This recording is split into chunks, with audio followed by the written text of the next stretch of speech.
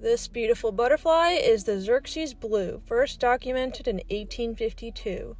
They were native to the coastal sand dunes of the San Francisco Bay Area, where the deerweed and lupin grows, food that they depended on as a caterpillar.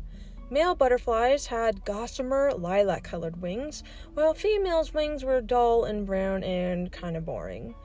Wingspans ranged from about 1 to 1 1/4 inches. Butterflies laid their eggs on deerweed and lupin plants, which the caterpillars ate as soon as they emerged. Ants and caterpillars were mutually beneficial to one another, for caterpillars produced a sugary substance on its back for the ants to eat, while the ants provided protection from predators.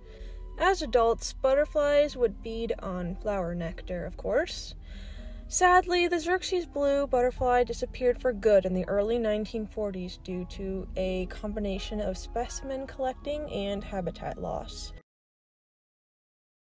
Livestock introduced into the area would eat the plants that the caterpillars depended on to survive, and if not eaten by livestock, then destroyed by human activity as they paved the area for constructing new buildings. It is said that the Xerces blue was the first American butterfly species to become extinct due to human activity.